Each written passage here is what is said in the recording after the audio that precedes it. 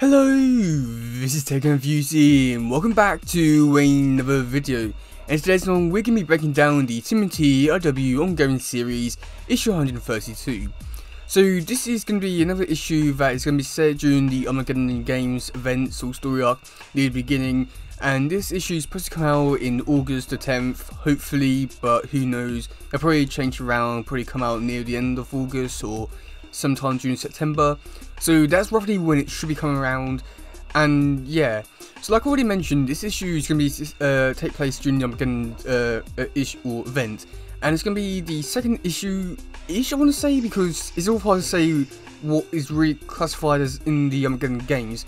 But like in this whole thing that's leading up to it, this is part 2 of it, and it's quite interesting. Now, in the last breakdown, we got to, and it was revealed that basically the Turtles are going to be working with Shredder in Northampton. They're going to be learning and doing some dark arts, training, and stuff like that. So this issue, from the looks at it from the description, is going to be expanding on that, and hopefully going to be moving the storyline a lot more forward. But yeah, without further ado, let's actually read the description for this issue. So the description goes as follows. As for tmnt continue to train under the Traluge, I'm pretty sure I'm saying that word wrong, so sorry, of the Shredder in Northampton, the techniques they are learning take a bizarrely arcane turn. Will Michelangelo, Donatello, Raphael, Leonardo and Jenica learn how to master and control the dark ninja arts, or will they be consumed by them? One thing's certain, if they are to have any chance at success, they will need to seek out a light from the past to help them guide their way.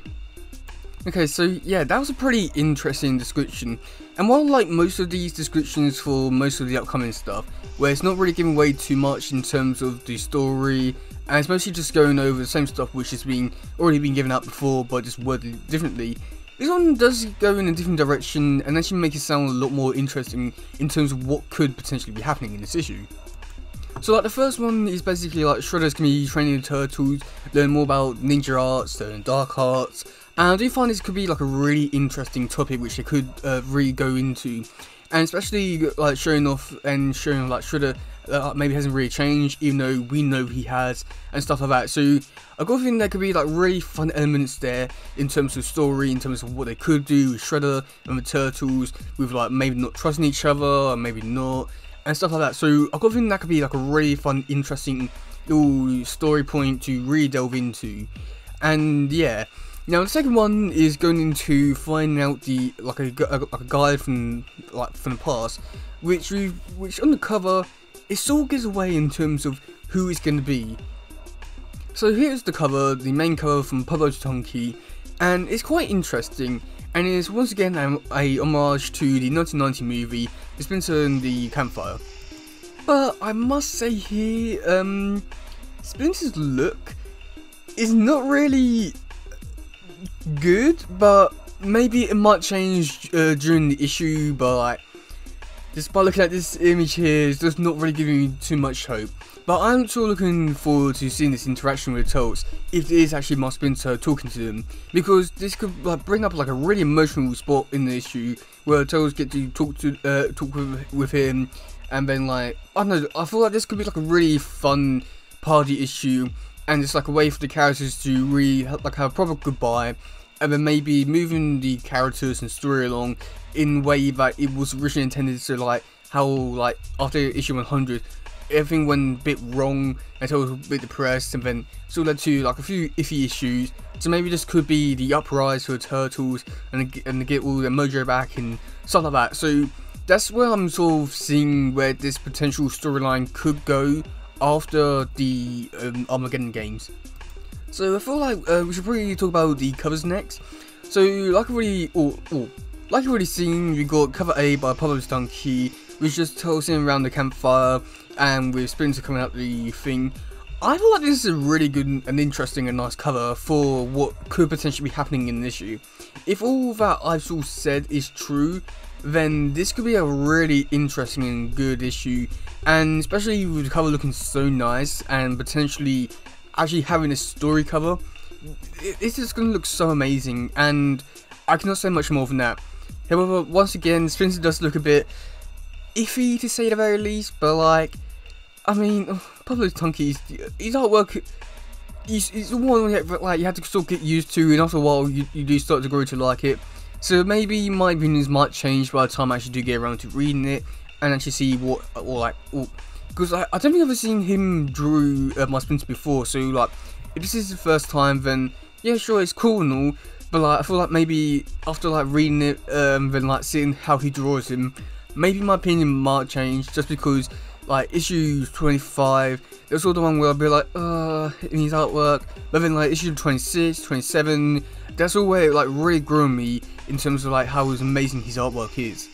So yeah, I don't have any doubts there, but like, I'm still a bit hesitant to see what Splinter looks like. Now we do get a variant cover. We haven't got the cover B by Kevin Eastman just yet. That'll probably come down nearer the road, nearer the time of release. Now the other cover is drawn by roughly Letty. I'm pretty sure I'm saying that name wrong, and if you are watching it, I doubt you are, but if you are, then I'm sorry for pronouncing your name wrong. But yeah, now this is a 110 variant, which I don't feel like I need to explain anymore now what they are. But yeah, these this cover looks pretty interesting.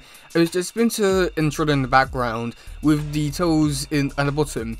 And I must admit, this art style, especially like the turtles, give me like vibes of like 2012 turtles. I'm not exactly too sure why it gives me vibes of those particular version of turtles, but for some reason it does. And yeah, like, it's not really giving away too much in terms of like story, like most of the 110 variants don't, but like, this is actually like a really nice cover. It's, like, the colours, the art style, it looks really nice. Not one that sort of persuaded me to go get it like other covers, but like, this is a really nice and interesting cover, and I feel like I would like to see more of this artist in the future, whether that be more covers or actual like a little story or even a full-on issue. Whatever it may be, I would actually like to see this artist come back, because I feel like their art style could be really nice and like a really good change in pace in terms of like what we've had in the past. So I would definitely like to see what they could have to offer. I want to know what you think about this issue in the comments below. What do you think is going to happen? What do you don't think is going to happen? Do you like the covers? Do you not? Do you think the rat is a little bit iffy in terms of some places? Do you like the 110 variant cover? Me personally, like, you've already got my opinions, but I want to just quickly do like a quick overview of all, just quickly. Where like the description, I feel like there needs to be more. Like most of the descriptions lately, they've just been so short. We need a bigger change in terms of what we could be getting, and I want to know more about this story. I don't want just like the same description like repeated over and over again for every single issue. I wish they would change it up a little bit. The art style is probably gonna be good. Yeah, the covers look good and nice. The rat. Yeah, I can't say much more than that, but yeah, that's gonna be it for today, guys. If you do love this one, please share, like, subscribe, and all that stuff. Goodbye, yo, bye.